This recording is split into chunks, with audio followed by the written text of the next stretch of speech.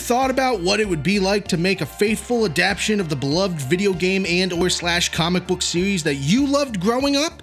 Well, neither has Hollywood. And you know, it seems to me like they don't understand the rules of baseball either, because this is Constantine Films' third attempt with the Resident Evil franchise that's failed, and last time I checked, 3 strikes and you're out. Hey dudes and dudettes, I'm Derek with GameSomniac, and today we're going to be reviewing Netflix's live-action adaptation of Resident Evil. Alright, so real quick, let me just say that technically the first series of Resident Evil films featuring Milla Jovovich didn't actually fail. No, see, actually the first set of films were quite successful. They were considered a commercial success, one of the biggest video game adaptations to ever come out of Hollywood. However, their lack of faithfulness to the source material easily made them a hot target for die-hard fans to crap all over. This new Netflix series is no different. However, IGN and GameSpot would have you believe otherwise. It's the greatest TV show of our time. There has never been a Resident Evil adaptation so great before this. You know, it's crazy how a 130-second TV commercial for Resident Evil 2, directed by George A. Romero in 1998, is still the most faithful live-action Resident Evil adaptation we've gotten in 20 years. Yeah, what about that Resident Evil 2 remake live-action commercial? Shut up, shut up! I have to admit, the Netflix show is a bit of a mixed bag for me. It feels very heavily inspired by the works that came before it, more specifically the Paul W.S. Anderson films, considering it takes ideas and concepts like having it set in a zombie-ridden post-apocalyptic wasteland, where Umbrella is still very much an authoritarian presence, but there's some things within this concept that it does better than the movies prior. I'll admit, there's things that I liked, there's a lot that I didn't, and overall it's a show for the casual public, if that, but surely not fans of the Resident Evil series. Allow me to take you on a tour and show you all of the cool and memorable things that this TV show had to offer.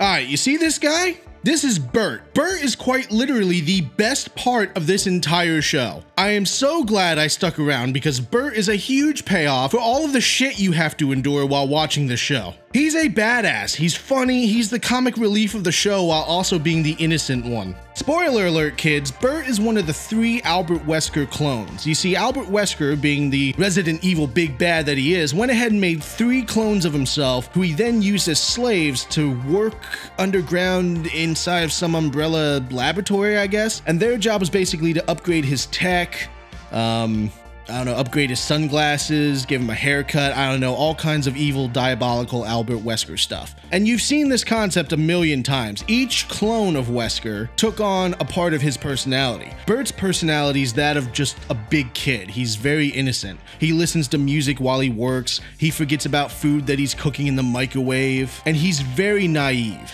But because he's a clone of Albert fucking Wesker, he's also secretly a badass and knows how to kill people and fight people and destroy things. Bert was incredible. He was awesome. The scenes that he's in are actually fun to watch. This show was fucking boring and he made it so much better. So if anything, watch this show for Bert or just watch the episodes that Bert's in.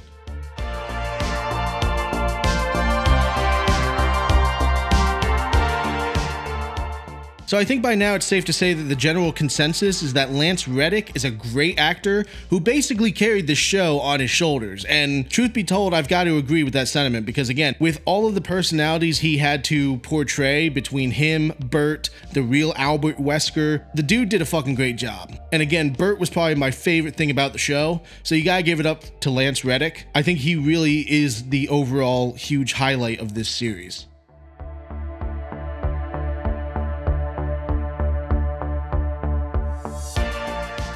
Future Jade is so much better than her teenage counterpart. She's a mother, she's a bit of a badass, she's out risking her life in this dystopian future full of death and destruction, while her sister, the head of Umbrella, hunts her down. And unlike her teenage self, she's out here doing things instead of being annoying and reading Zootopia porn. She actually reminds me of Alice from the Paul W.S. Anderson movies, but like from Wish.com, so superpowers not included. I quite often found myself asking, why doesn't she just blow away the Umbrella foot soldiers with her telekinesis, only to realize that I'm not watching the PWSA series. Then I found myself wanting to rewatch those movies instead of this series, but I managed to stick it out. Long story short, future Jade has a lot more going on for herself than her teenage counterpart. Her character dynamic has flipped, making her somewhat relatable, possibly even likable, and she had some really awesome action scenes. So there's that.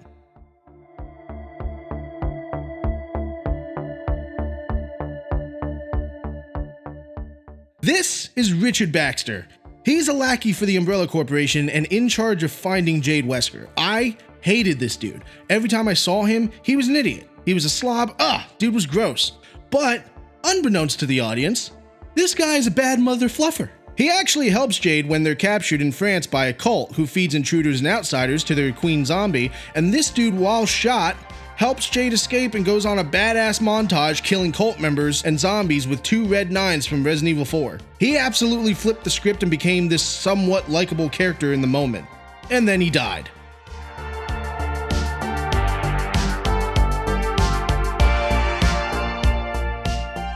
I wasn't even going to mention Evelyn at all during this review, and if I had, she probably would have ended up being mentioned in the negative part of this review, but the more I thought about it, I hated Evelyn. She was an absolute see you next Tuesday, and what I realized is that was the part, and she played it perfectly. They made Evelyn very much like Patrick Bateman. Every time she opened her mouth, she would exuberate this god-tier cockiness like she was a wolf on Wall Street. She acted like a shark. I was actually shocked when she killed her own son after Billy bit him, but like she didn't even hesitate. And she drugged her own wife with joy, this umbrella miracle drug full of the T-virus, which I'm pretty sure had not been approved to go through human trials yet. Evelyn was Umbrella incarnate.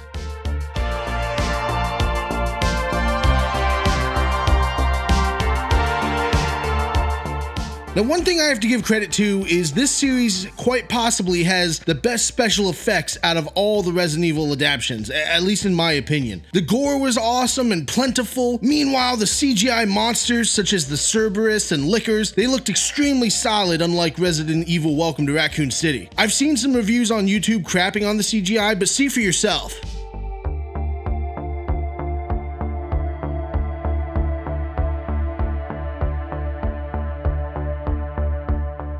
The practical effects on the zombies looked really good too, and the Umbrella Lab in New Raccoon City was pretty impressive. I mean, I'm not sure how much of that was green screen versus built sets versus on location, but you can definitely see the work that they put into the facility.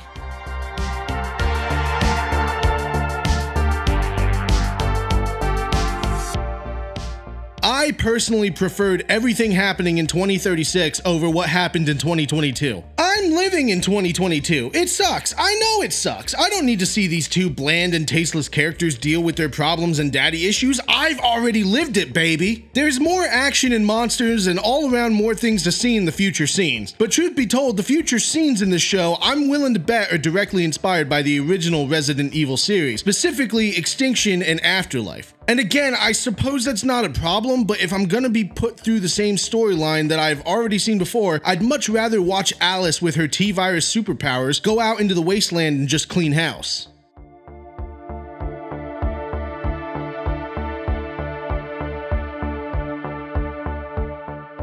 Honestly, that's all I can say the series has going for it. Now we're gonna rant, kids. We're gonna infect this show with the G-virus so it can grow 20 butts for us to rip new assholes into. Let's get this out of the way. I loathe the teenage versions of the girls. They both suck. You can't root for them in all of their sucky glory. I never thought in all my years on this prison we call the Earth that I would ever have to bear witness to a Billie Eilish Resident Evil crossover. And do you know why this was important? Because Billie Eilish is Billy's namesake. It's cool, it's hip. It's Billy, spelled B-I-L-L-I-E instead of B-I-L-L-Y. That's amazingly progressive. The girls suck. Teenage Billy and Jade are both little shits that do nothing but get in trouble and backtalk their dad. Seriously, they pushed and pushed that man after everything he did for them. That shit would have lasted all but a second in my house before my parents whooped my ass. Boy, let me tell you. Dr. Salvador isn't Dr. Salvador. He's just some cult member dressed up that way because fan service, and they take him out just as quick as they force him on screen, so. Netflix's version of the real Albert Wesker is hilarious. I don't even know what to say, man. Like, my biggest complaint is that he has hair. All of the clones are bald. I went through this whole show looking at a bald-headed Albert Wesker. He really didn't need to have hair. Although, let's be real, if they made him bald, fans probably would have then teased him for looking like Shaft or Morpheus instead of Blade. So I guess you're damned if you do, damned if you don't. All right, now this is something that really tickles my taint with a cheese grater. Along the way, it was decided by people who make more money than you and I ever will, that instead of having all of these alphabet viruses, why not just have one that does everything? And so it was done. The T-virus then became the Alpha and Omega. It could turn you into a zombie or give you superhuman abilities. Sometimes it doesn't kill the host, it just rewires their brain. And other times it turns crocodiles into G-monsters. The T-virus has become a plot device that does whatever the plot demands, but this version of T, the NET Flix version of the virus, is by far the worst. It doesn't kill the host and reanimate the body. It reprograms their brains and mutates the host, taking away their eyesight and hearing, making them rely on smell to hunt. Excuse me?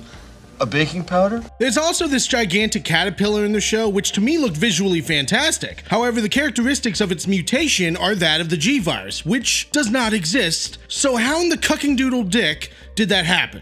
There's no real explanation on how the virus works, it just does, and that's awesome because we need monsters in this show. The 2022 storyline is garbage, and it's kind of crazy because in some of the reviews that I've seen on here, people were praising the 2022 CW teen drama storyline, citing it as being significantly better than the 2036 timeline, and I don't know how in the hell they came to that conclusion. I tried, kids. I tried to see it from their point of view, but I can't. I can only assume these reviewers are as blind as the zombies because it sucks. The 2022 timeline basically shows what shitty children the Wesker kids are, bad-mouthing their father every 5 minutes, breaking into their dad's lab at Umbrella and not giving a shit if he gets fired or not. Jade's constantly cock-teasing this kid Simon into helping her be even more of a brat. It's so stupid. At least the 2036 timeline had all the monsters, action, and gore, things that were exciting to see. All you see in the 2022 timeline is Billy go to the bathroom every 5 minutes to zomb out, Jade constantly trying to get her sister to confide in her, but she doesn't because Billy knows what a horrible character she is, and then there's a 52-hour timer that counts down as we wait in anticipation to see if Billy is gonna go zombie and cause the outbreak, which we all know doesn't happen because she was revealed to be alive and well in the 2036 timeline of the first goddamn episode. The writing on this show is amazingly incompetent. First off, why are we making TV shows that jump between two timelines? That is the stupidest concept ever. It breaks the immersion. Your viewers can never truly get invested into the show because you're popping them in and out of two different story arcs with no time to really understand what's going on in either. And then from a production side of things, you're just cutting your nose off to spite your face by doing this because by including the other timeline, you're losing precious minutes and seconds to add details that may actually help tell a better story. You also lose out on content. Season 1 could have been the 2036 timeline, ending the show with a flashback to 2022 that introduces the audience to season 2 of the show, which would then take place in 2022. You could have done that and then had 2 seasons already lined up, or you could have just not made this fucking show. I'm gonna be honest, I actually didn't even have the mental capacity to take in any of the progressive wokeness that's rooted into the horrible writing, but after watching people and other reviews talk about it, I went back and looked through the episodes, and it's crazy that I was able to miss all of the social political pandering. For example, and I completely missed this fact altogether, but New Raccoon City is actually located in South Africa. I noticed when I watched this show for the first time that New Raccoon City was kind of reminiscent to like the Stepford Wives community. Everything was all neat and proper and uniform and overall kind of white. Not only in design, but also in population, at least in the first episode. This leads into a discussion between Jade and Billy about the lack of black people in town, which there are, and you see the town is actually pretty diverse in other episodes, like when they're at school. So for the first few minutes of the show, you don't see the diversity, but it's there. Then you start to see it at later points in the show, but the characters aren't concerned with it anymore, so it doesn't matter. When they meet with Carol, who's like their real estate agent, she tells them how great the town is and everything it has to offer, such as shopping, entertainment, and that they were voted the best place to live in 2021. Jade then asks if guys who jerk off to CrossFit and Elon Musk were among the ones who voted. Now, kids, I'm gonna need some help with this one. I don't get out often, so who's jerking off to CrossFit? Like, What the hell is even that? why the fuck did she say that? The Elon Musk thing makes sense. I mean, he's being sued by Twitter now, and he's all in the news. So I mean, it's topical. But this is the kind of shit that you're introduced to in the first 10 minutes of the series. So good luck.